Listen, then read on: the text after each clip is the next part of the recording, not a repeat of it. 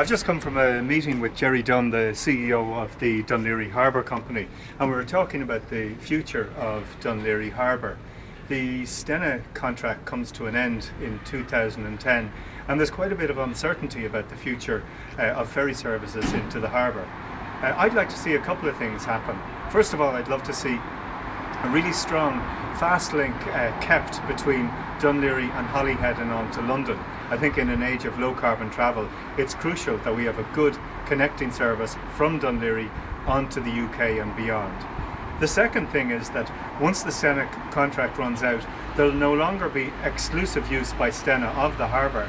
So that opens the possibility of maybe allowing cruise ships to come into Dún Laoghaire, and I think that would be a fantastic boost to the economy of Dún Laoghaire itself, and I'll be working with the County Council and Dún Laoghaire Rathdown Tourism to try and make that happen.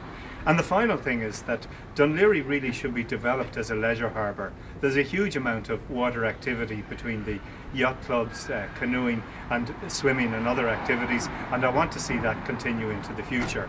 Behind me you can see the Stena HSS ferry.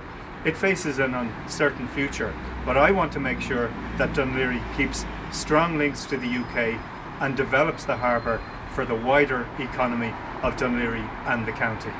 I'm Kieran Cuff, Green Party TD for Dún Laoghaire.